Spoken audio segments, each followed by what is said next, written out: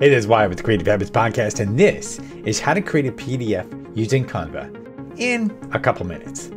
Check it out.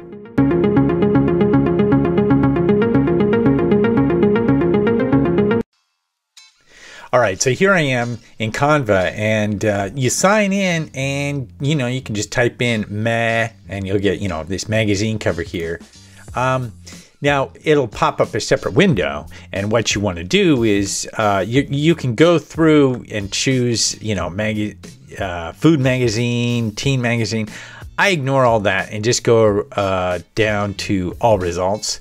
And then first off, if you look here, it's often easier to start your PDF cover with just something that's just an image. You let the image really hold a lot of the interest and a little bit of text to get your idea hooked a bit further.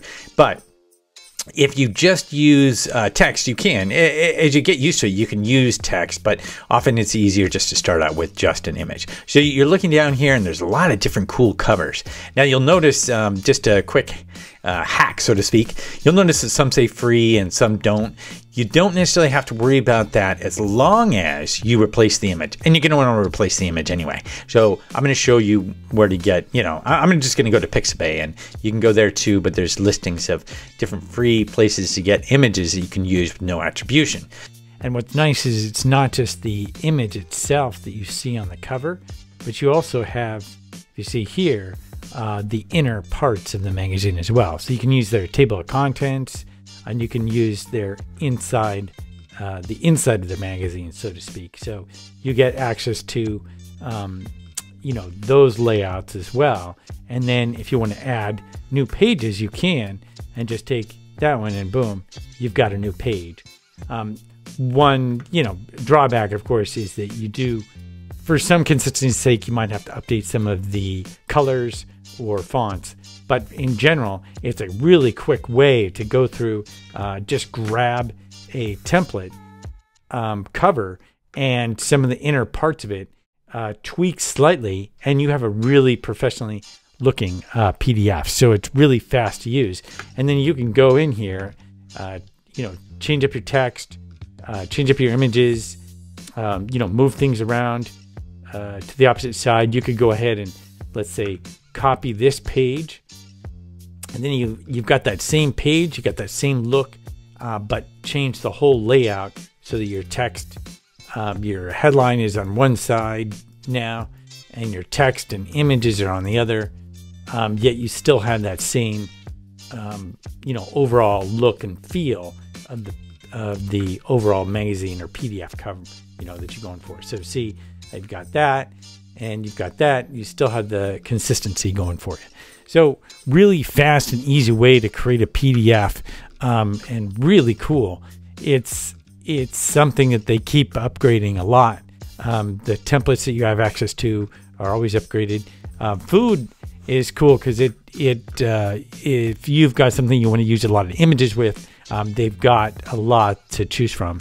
And it's easy enough to find images, of course, on Pixabay and elsewhere, to use as examples in your PDF. So you can basically knock out a cool, professional looking PDF in a matter of a couple hours or less, depending on if you can, if you have things lined up right away. And it's simple enough to, once you're done, it's simple enough to go ahead and upload, PDF print. I just do PDF standard. You can upload all the pages or just the pages you have completed. So you could do rough drafts and then have them, sent to people, and then go back and finish it. You can also utilize this as a template. That's a whole other video. But still, you could have a PDF, keep that, and make a copy. And then next time you make a PDF, you've got all your branded elements. You've got your cover page, your table of contents, your footers, and all that kind of stuff done. And then it's a matter of just plugging it in with whatever next PDF that you're creating. So it's a great way to establish some templates right off the bat, and then keep creating more and more PDFs as needed. Some people will use a PDF for each blog post that they do. They'll actually have a download specific to that blog post to get people to either sign up or just as a benefit to the reader. So PDFs are a lot easier to create than you might think. You don't have to actually use Word, and they're much more visually appealing than some of the older styles that people would use. People would be a lot happier with the output that you get from Canva here. And what's great is it's free. The professional version gives you all kinds of other elements that you can use, but the free version is just as good. So that's about it for creating a PDF with Canva. It's really easy. Go in there, play around, change things about, keep your templates, make a copy, and on you go. So great and cool feature, and one to use quite often with your landing pages or anything else you're doing, YouTube videos. You can have people link over to download something. So thanks a lot for watching. Hope you found this helpful. Be sure to like and subscribe.